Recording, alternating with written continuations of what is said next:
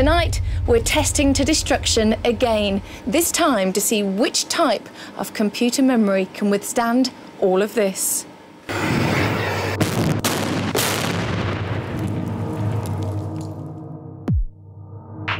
To begin with, we thought we'd look at the ultimate example of indestructible technology. It comes from a highly classified industry, but the Gadget Show has been given privileged access.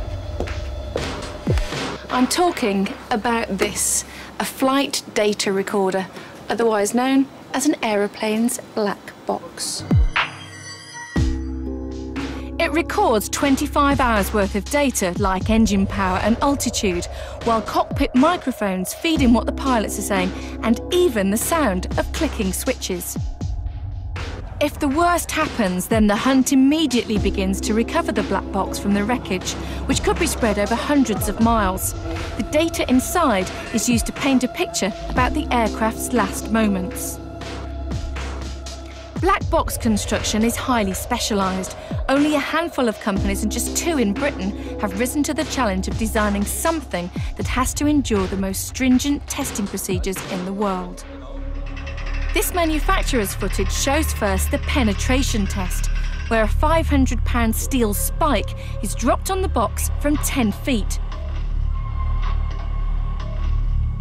If the casing is too thin, the spike goes clean through like a hole punch, but make the casing just a fraction thicker and the spike bounces off. Then the black box has to endure a £5,000 crush test in a hydraulic press. If it flinches, it fails. But the harshest test is having to endure 1100 degrees centigrade for 1 hour, then 260 degrees centigrade for 10 hours. Now you know why they're called black boxes. But no matter how charred the exterior, the recorded information inside must be kept pristine.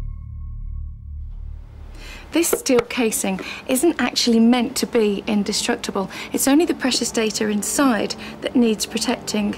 So within this is the titanium crash box, which in turn encases the memory chips. To help deflect those heavy impacts, the crash box is cylindrical. To withstand what could be 20 tons of blazing jet fuel, a heat-resistant packing is used, similar to the material found in fire safes. And to protect against crashing into the sea, the chips are covered in a microscopic layer of varnish. Then, by law, the box must have 1-inch high lettering in English and French and has to be painted International Orange Tint 594. An emergency beacon that will last 30 days is then fitted, and the whole thing is mounted at the back of the plane, i.e. behind the crumple zone.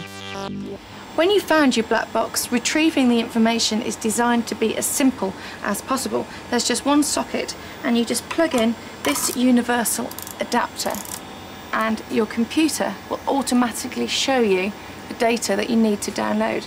So if we just click on channel 1, okay, there you go. It's as simple as that. It just takes seconds. So, what's next for black boxes? Well, unlike everything else, miniaturization is not on the cards. This is about as small as they'll get. Any smaller and they'd be even harder to find. They're certainly tough enough, so it seems the next development will be to add in cameras so that you can see and not just hear what the pilots were doing.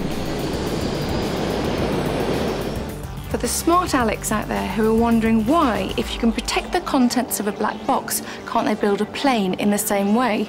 Well, if they did, it'd be so heavy, it wouldn't be able to get off the ground.